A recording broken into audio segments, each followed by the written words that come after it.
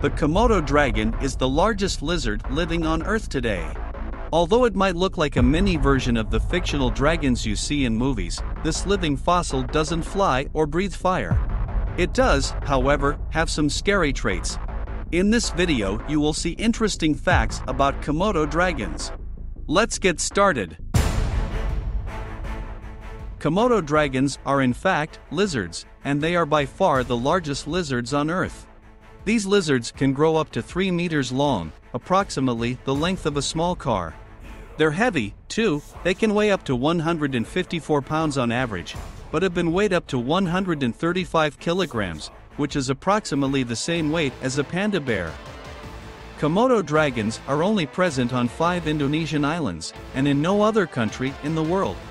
4 of these islands make up what is known as Komodo National Park, and the 5th island is that of Flores. The main island that is home to the largest amount of Komodo dragons in the world is named after these lizards. It is so named Komodo Island. They are powerful-looking reptiles with wide, flat heads, rounded snouts, bowed legs, and huge, muscular tails. They have a clumsy, back-and-forth walk, and their yellow tongues flick in and out constantly. Their tails are as long as their bodies. Komodo dragons can reach the length of a small car, and their tail plays a large role in this length. Not only is their tail as long as the rest of their body, but their tails are strong enough to take down a deer. Komodo dragons will swing their tail back and forth as a scare tactic, but will also do this when they are scared themselves. Komodo dragons are carnivores. These giant lizards are ruthless carnivores. Being such aggressive meat eaters, they will eat any meat, from large deer to even humans and water buffalo. They certainly have the strength and venom to do so. Komodo dragons are known for their notorious, venomous hunting strikes.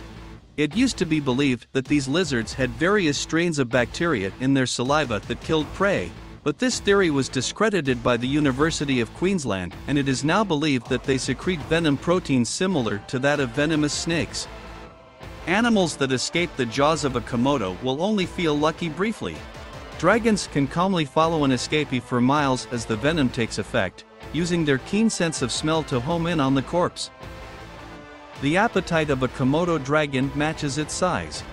These lizards are capable of eating as much as 80% of their own body weight at once. How? Big meals and slow digestion prompt Komodo dragons to lounge in the sun after eating. The heat helps keep their digestion process working. After they digest, they will regurgitate what is known as a gastric pellet. Similar to all pellets, a gastric pellet contains horns, hair, teeth, and other bits of prey that can't be digested. They have shark-like teeth. Komodo dragons have 60 teeth, the highest number a reptile can have. Their not so pearly whites are regularly compared to that of a shark's because they're so razor-sharp and have the unique serrated morphology that helps them cut through flesh. These teeth also play a key role in the lizard's ability to poison their prey. Now, if you've ever seen a Komodo dragon with its big, scary mouth agape, you might wonder, where exactly are these notorious teeth? Their gums are, in fact, so thick that they create a toothless facade.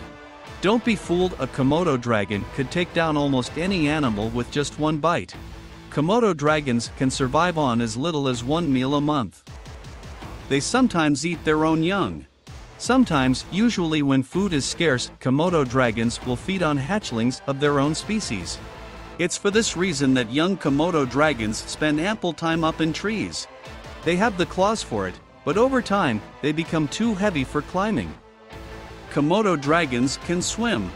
As if these reptiles weren't well enough adapted with their large bodies, strong tails and venom, they can also swim.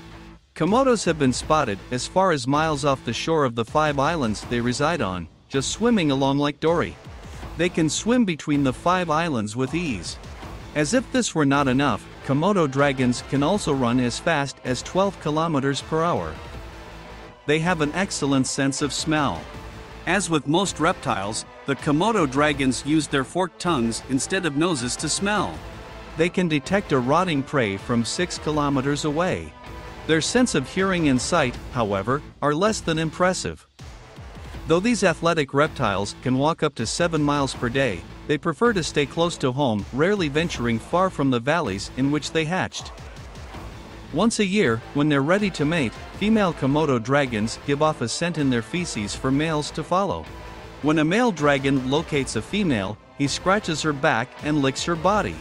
If she licks him back, they mate. Males also sometimes wrestle one another to earn mating rights. Pregnant females then lay about 30 eggs, which they bury in the earth until they hatch 8 months later.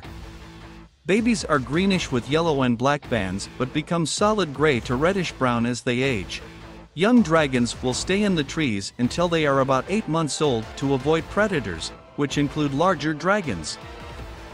When there aren't any males around, female Komodo dragons have other means of reproducing, as they have both male and female sex chromosomes. Female dragons can reproduce asexually in a process called parthenogenesis. While asexual reproduction does allow female Komodo dragons to replenish their population and evolutionary advantage, it has a significant drawback. This reproduction process only results in sons.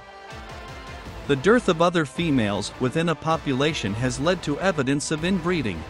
The reptile's reluctance to stray far from home exacerbates the issue as the species' population declines and fragments. Thanks for watching. Don't forget to like, share, and subscribe if you haven't already.